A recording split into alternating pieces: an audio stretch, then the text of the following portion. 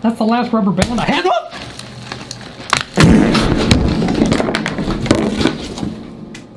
What is up, guys? Rogue TCG. I'm here to bring you another deck profile. This deck is going to be Sky Striker DPE. This was a deck a little while ago, if you don't remember, before Fusion Destiny got limited and Verte got banned. But after Verte got banned, that was before Fusion Destiny got limited, then this deck came around where you don't need Verte. If you just get to Fusion Destiny somewhere along the line, you can just end with the Destroy Phoenix Enforcer. So I'm going to go by card. I'm going to let you know my thoughts on each individual card of the breakdown of the deck and how I think it's going to perform, because I'm planning on building this in paper and bring this to locals in one of these future weeks, and maybe even showing you an in-person deck profile and a VOD. But let me get you guys started. Here we have Triple Nibiru. It's going to be really good against Unchained. We have our Destiny Hero Dasher and our Destiny Hero Celestial, the old two that people used to run for Destroy Phoenix Enforcer. This lets you just avoid like normal summoning a card if you draw it, Dasher. You can even summon Nibiru if you really want. And the Celestial is some extra draws if you don't. Then we have 3 Sky Striker Ace Ray.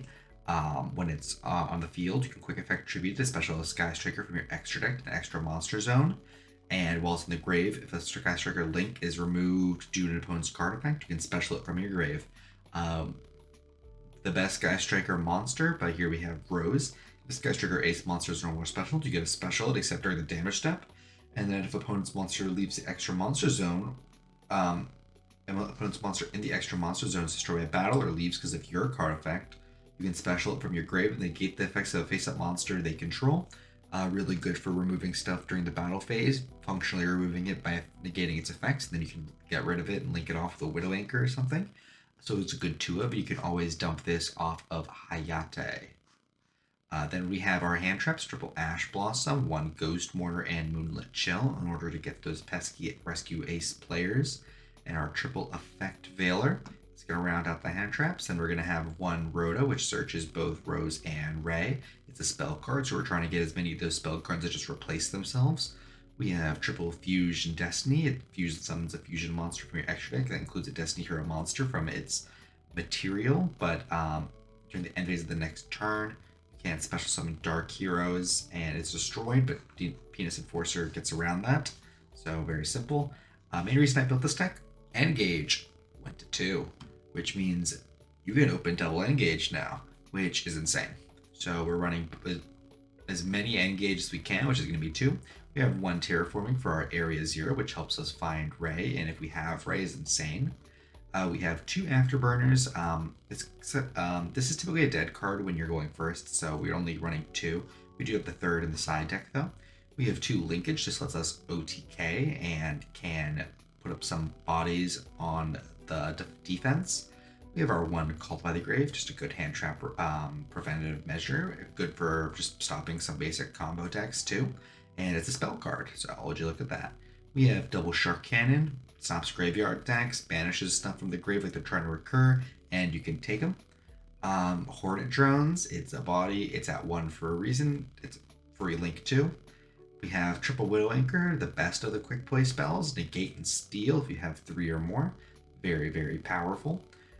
We have 2 multi-roll. This is at 3, but we are running 2.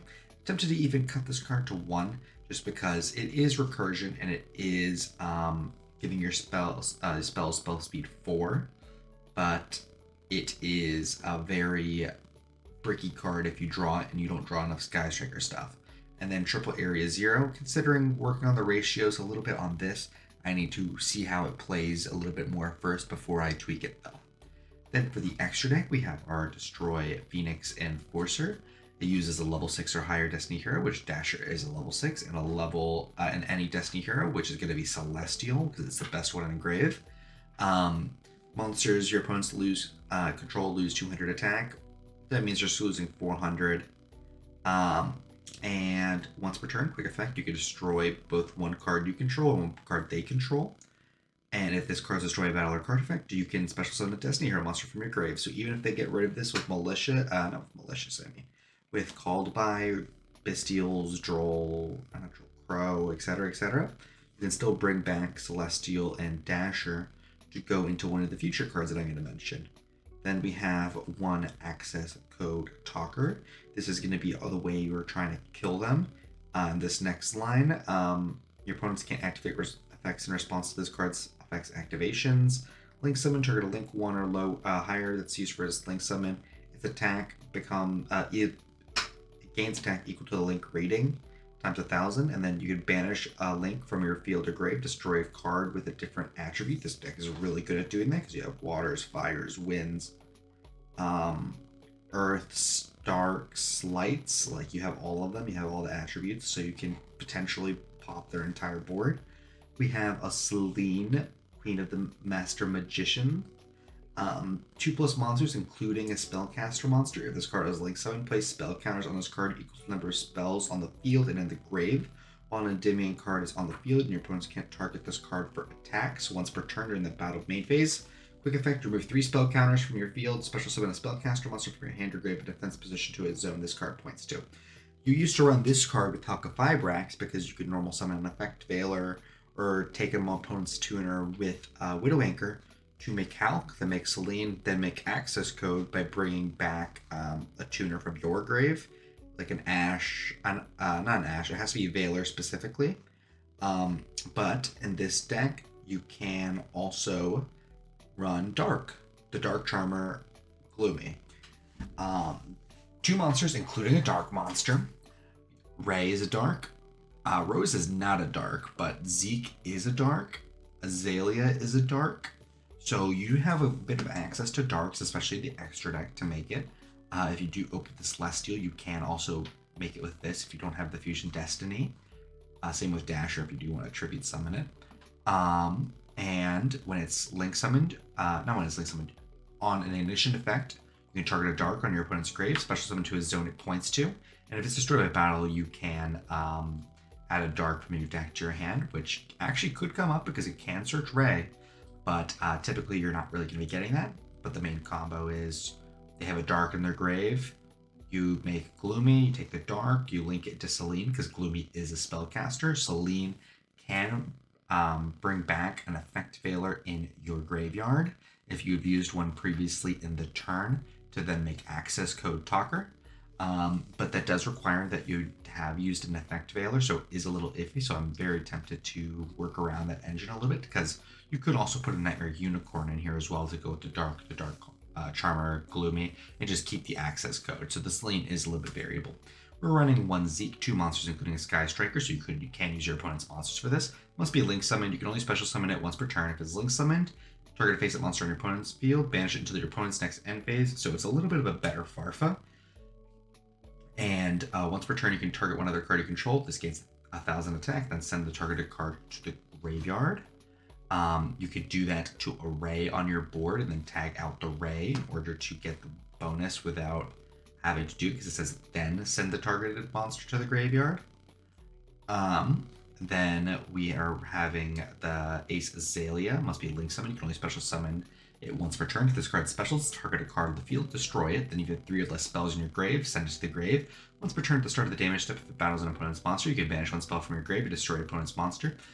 Very strong card, always wins in battle, and you're only really going to be summoning it once you have 3 or more spells in your grave, like the engage moment, in order to just pop a card with no repercussions. However, in a tight situation, you could just, destroy it and destroy itself. And it does seem like you can just special summon it. No, it says must be link summoned. So you can't actually cheat out these 2, but you can cheat out all the next ones. We have Hayate. You can link summon it using 1 non-wind. You can only special summon it once per turn. This card can attack directly after damage count. If it battles, send a Sky Striker card from your deck to the graveyard.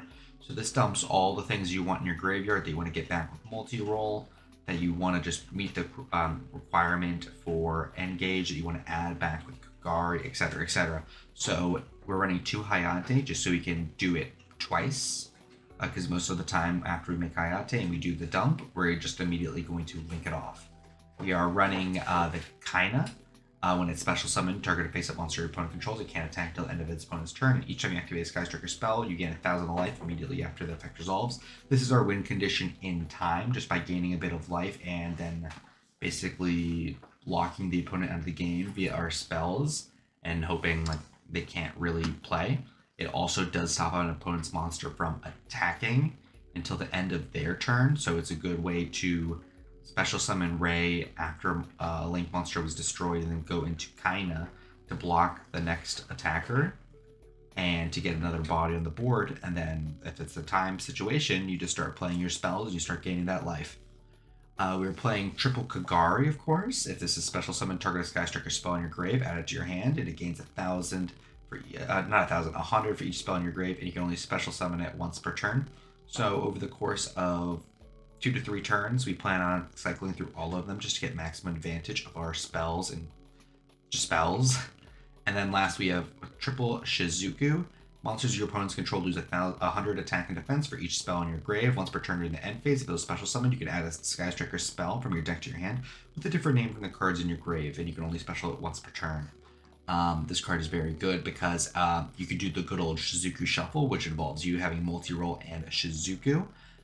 You're going to, at end of turn search, you're going to search something like a Widow Anchor, and then you're immediately going to activate that Widow Anchor, target the Shizuku, and then multi-roll is just going to reset that Widow Anchor at the end of turn. Sure, it will get banished, but it is a way to search something and immediately get access to it for your opponent's turn. Now we're just going into the side deck. We have my favorite card, Surgical Striker A.M.P. So good old A.M.P over here is a kaiju. It is a searchable kaiju that they gave to Sky Strikers to get over their biggest fear, Thunder Dragon Colossus, about 2 years after the Colossus has been banned. So regardless of the funnies, this is a very good card. It basically means after sideboarding, you kind of auto-win in the Marincess matchup because their big-ass guys can't really beat getting kaiju'd. And it beats just a lot of random decks. It beats Adagnister. It beats Dragon Link when they end on Borland because you can just throw A.M.P on top of him. It's very simple to do and very easy because it's searchable because it's always considered a Sky Striker card. And once per turn when this card is destroyed by battle, you can target a card your opponent controls and destroy it. I believe you get to activate that. So if you manage to run this over by battle via like just having a really big Kagari or something, or let's say linkage, because the summon monster does gain 1,000 attack, you do then get to destroy one of your opponent's monsters or cards, if I'm not mistaken. We do have the third Afterburners in the side for when we're going second. Double Book of Moon, it is a spell card, and it's a very good card. It beats Pearly. Also, this card beats Pearly. Mecha Equal Boosters to make our card unaffected.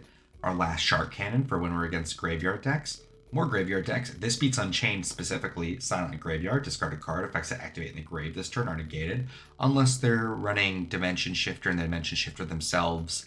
Silent Graveyard does turn off all the Unchained effects because they'll do all activate in the graveyard. Doesn't mean they have to activate in the graveyard, but they do activate in the graveyard. Triple Evenly Match to just Board Breakers and Triple Dimensional Barrier for when we know we are going to go first against a deck that does hard lose to it. Sword Soul, Branded, those sort of things. This doesn't really do too much against the new SP stuff, and we should be playing SP Little Knight, but I do not own that card, and I do not anticipate owning that card unless I pull one in the next box opening that we are going to be doing on the channel in about a week from now. So ready your calendars, I guess, because we're going to have 1 to 2 box openings going on about a week from now with a new setup. So I really hope you guys are going to enjoy this. And thank you guys so much for tuning in for this entirety of the video. I really appreciate it. Thank you guys for all the support, and I'm going to see you guys next time.